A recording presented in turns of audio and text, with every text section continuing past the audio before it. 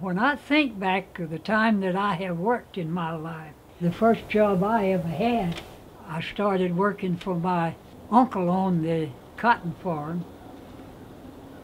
I worked from sun up till sundown for 50 cents a day. That was the first money I ever made. My name is Jim Freeman. I'm a recipient of mobile meals.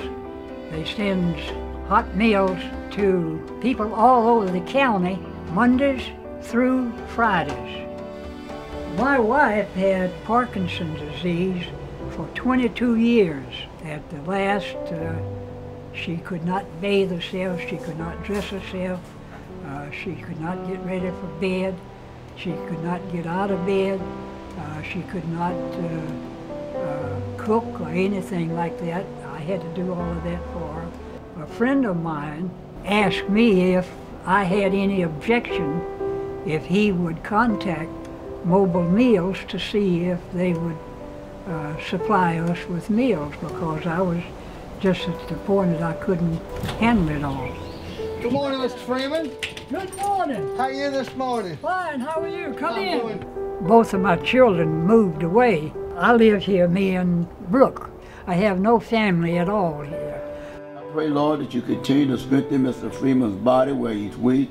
I pray, my Lord, that you continue to build him up where he's worn down. Good. Do you ever have any trouble with your breathing? And with your stripes, Mr. Freeman is healed by faith.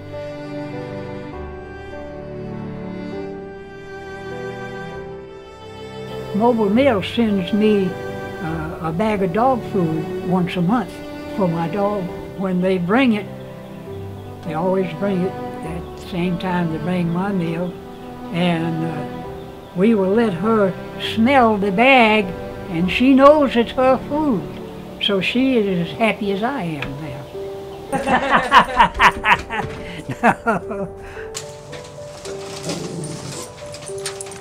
Get that squirrel, Brooke! Get that squirrel, girl! Oh, she loves to chase squirrels. I sometimes get to feeling selfish. I know that there are a lot of people in this town that are worse off than I am.